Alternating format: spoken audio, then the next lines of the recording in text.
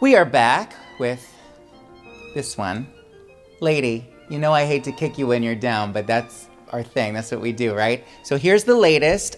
Your campaign kickoff rally in Oklahoma was a bomb. Miss Coronavirus is living her life thanks to your gross negligence. Your treasonous love affair with Putin has been exposed once again, and your makeup looks like shit.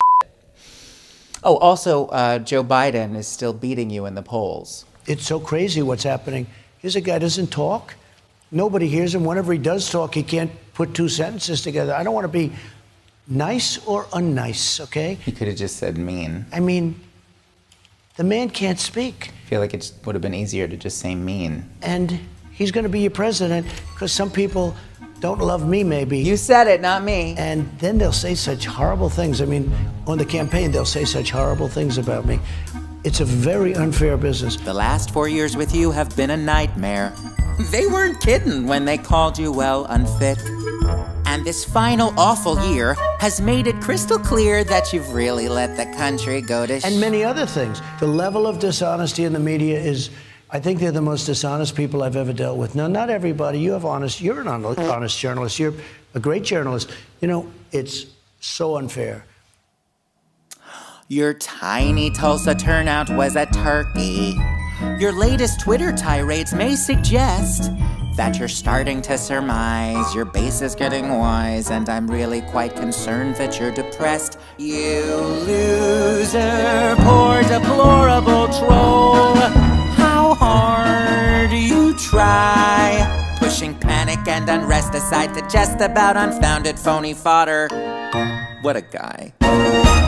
Poor deplorable trolls, your fans, your crew. They come flocking by the tens to watch you demonstrate how well you hold your water. Good for you. The thought of losing makes him squirm. He vowed to win a second term when the devil made him sacrifice his soul. So he fights like he's a champ, but he could not defeat a ramp. He's gonna be your president because some people don't love me, maybe. What a poor, deplorable troll. Don't forget, before the China plague came in, and it's a China plague. Oh.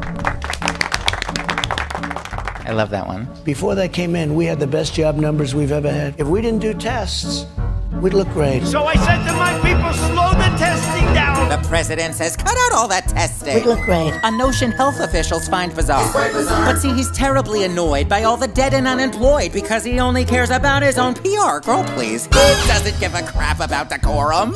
True presidents are noble, not obscene. Dumb son of He's so afraid that he might flunk, he just hides out inside his bunker working out his tired, hacky old routine. Cause you're a poor, deplorable troll. No friends, no chums. And I couldn't help but notice all your rallies and events are like your sex life.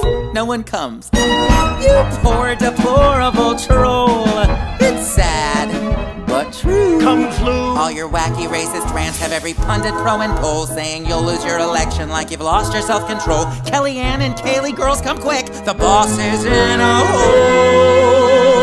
You believe it? This poor, deplorable troll.